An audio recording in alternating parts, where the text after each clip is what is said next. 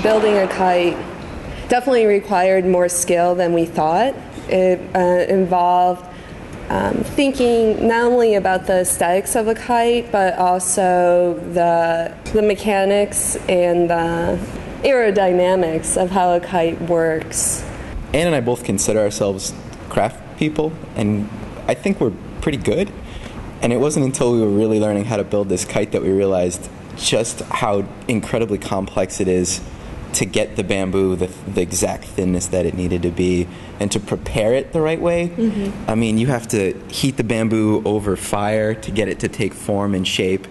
And we would watch the Master Ha, who we worked with, do it, and he would do it in seconds, and it would take us days.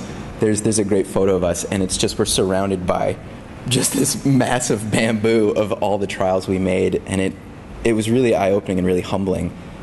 It was a really humbling experience. We started with a simple 4-frame structure kite, bamboo structure kite, and then we progressed to a more complex structure called a swallow kite.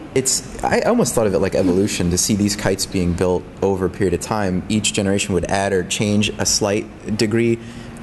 For example, there's these parts of the wing, these sort of wing ornaments that mimic a shoulder on a bird, and you see them progress over time, and now they're at this point where they are just like, they're precise. They have to be right.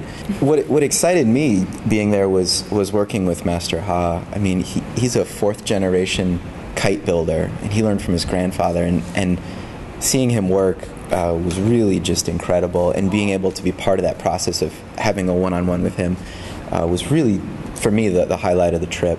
Also seeing other artisans while we were in China, both working in the traditional arts as well as contemporary artists. We went to the 798 district in China and saw a lot of the contemporary work, a lot of public art, a lot of really charged work that I didn't know was really even being made, and it was really kind of mind-blowing to see coming out of Beijing.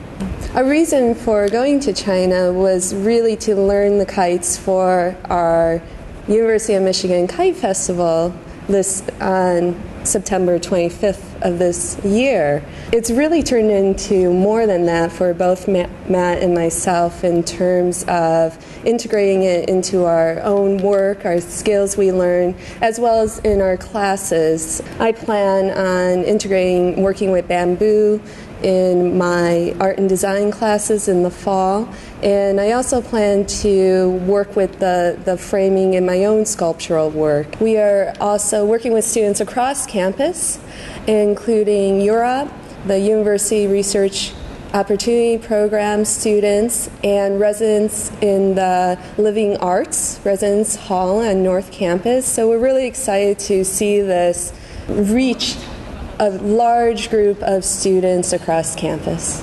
Even outside of the university, we're hoping that this festival reaches a community larger than just the University of Michigan. And then we're also, in addition, bringing back Master Ha from China to come the week prior to the festival to do workshops and show students and people alike just how to build these traditional Chinese kites.